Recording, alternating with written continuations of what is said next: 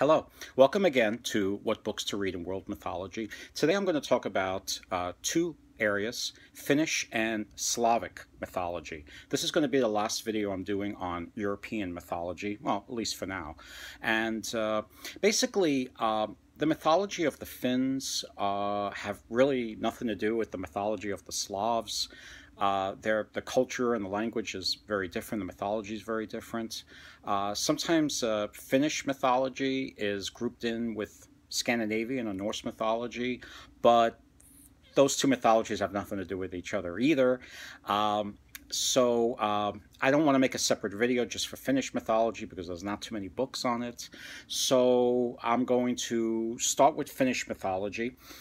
Basically, there's one really big, great book on the mythological literature of the Finns, and that is this book right here. It's called the Kalevala, and it was actually compiled in the 1800s by a guy named Elias Lonnrot, and basically he went around Finland in the 1800s and he listened to old songs that people sang, and these were songs of old legends, and he wrote it all down, and he wrote it down in such a way that he made a connected story. So he thought at the time he was putting together a lost great epic. Today I don't think these stories were ever really are seen as ever really connected, but it doesn't matter. It seems to form a pretty good connected whole, and we have this epic.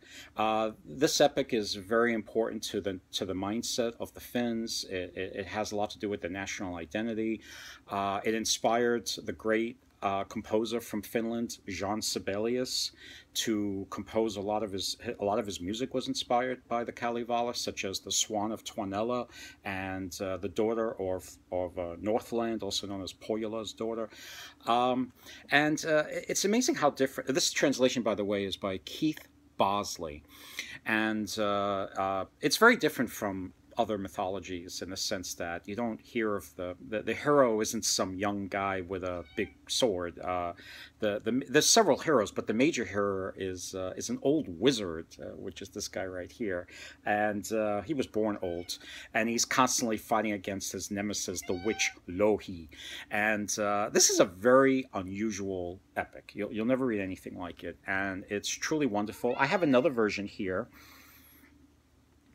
This is an older version. This it's the Kalevala, or as it's also called, Poems of the Kaleva District. And here's the compiler, the original compiler of the 1800s, Elias Lonnrot. He really didn't write it. He just sort of wrote down all the songs that he heard, and then he put it together in one big book. And this translation is by Magoun. This is a prose translation. This is older. There's a lot more information about the Kalevala than the other book that I showed you, but this translation is a little more elegant, I think.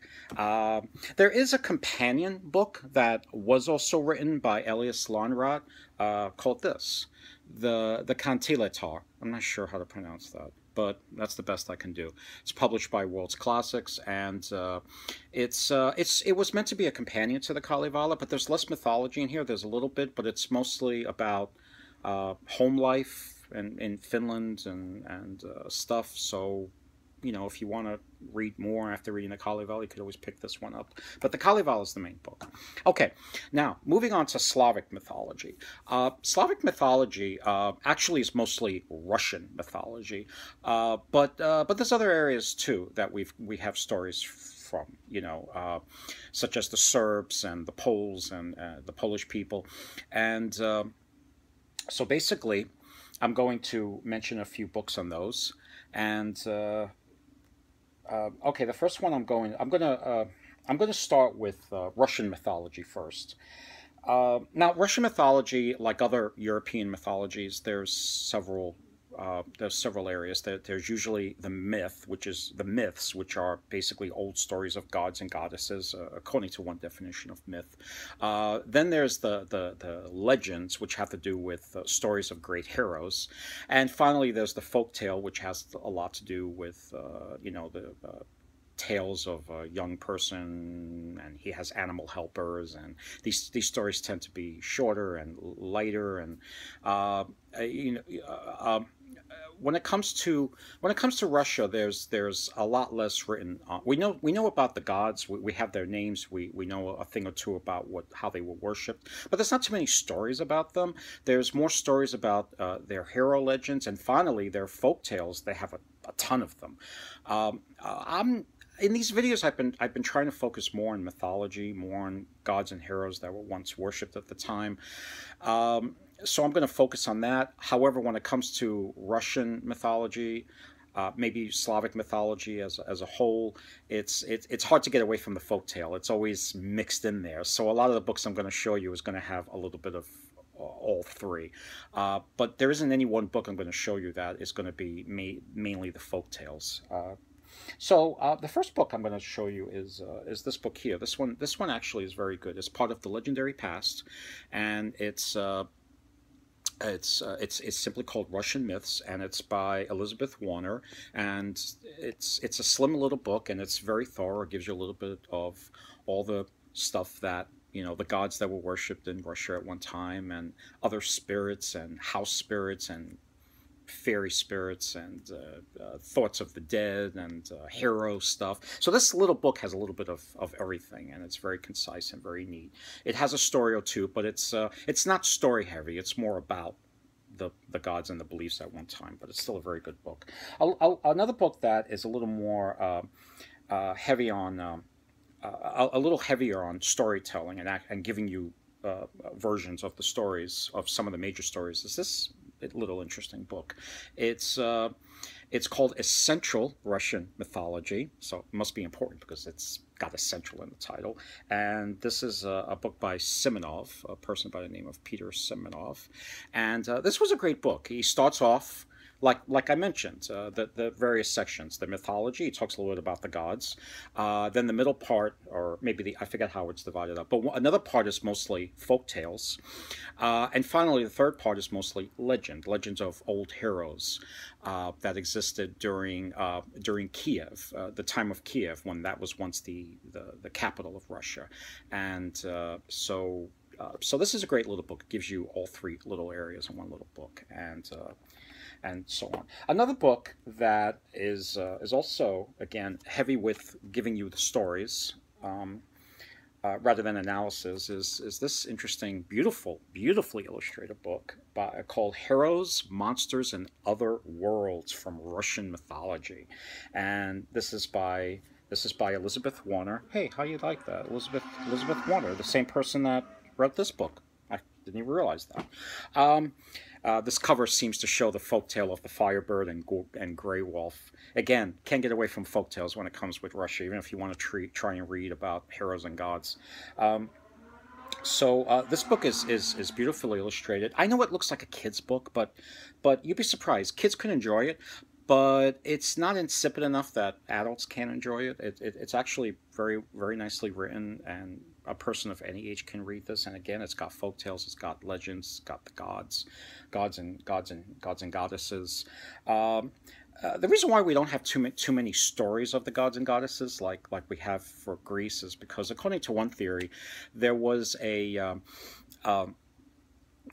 what happens is that by the time the Russians invented an alphabet where they could, the reason why the Cyrillic was invented was so that the Russians and other Slavic-speaking peoples can have the Bible in their language, because they didn't have a Bible in their own language. So the Cyrillic alphabet was invented for that. But of course, by the time people started using the alphabet, they were all Christian, and so the stories of gods and goddesses kind of never really, I guess if they existed, weren't written down.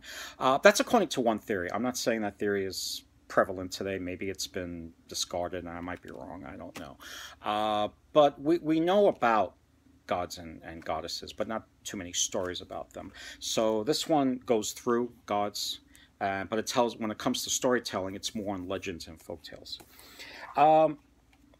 Now, finally, for Russia, this is a really incredible book. It took me a long time to find this. I was hoping there would be an English translation coming one day, and there was. This is called An Anthology of Russian Folk Epics, and the translator is by James Bailey and Tatiana Ivanova.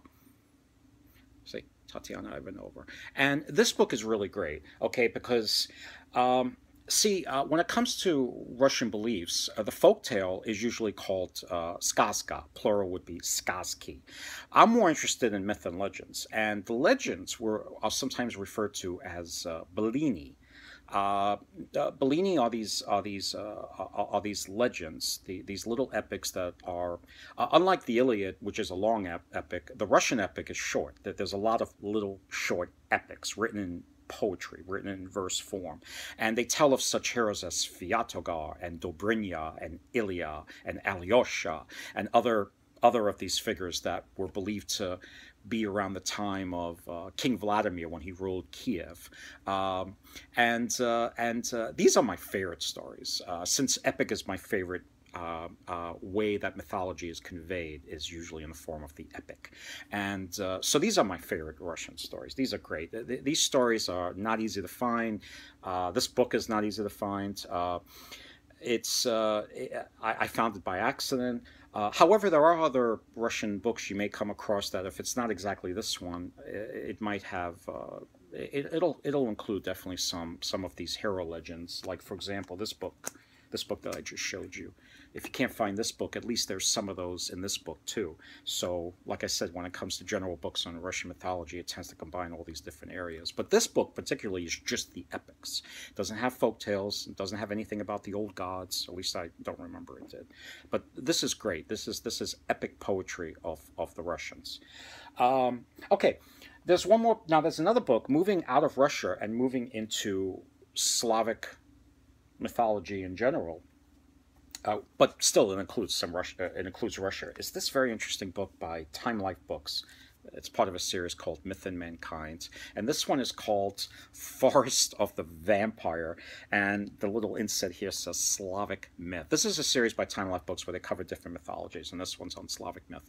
This book is really great because it talks about Russia, it talks about other Slavic-speaking cultures, and it talks. It's very general. It talks about all kinds of beliefs that the Slavs, the Russians and other Slavic speakers have, and it talks about the gods, and it talks about the different spirits they believed in, and it tells a few stories. What I find funny about this book is there's a picture of Vlad the Impaler on the cover, which of course was Bram Stoker's Dracula is based on this character, and it's funny because he was once a king of Romania, and Romanians they're not a Slavic-speaking people. Romanian is a Romance language, so it's funny that he's here.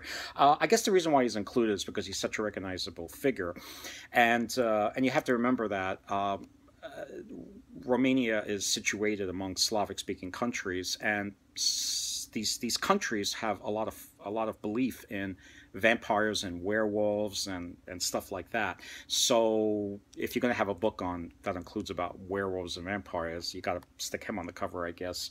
But I think it's a little unfair, because to this day the Romanian people, really don't see Vlad as any kind of scary Dracula or vampire. He's actually considered a national hero. He kept Romania safe from the Turks, even though he was rather ruthless.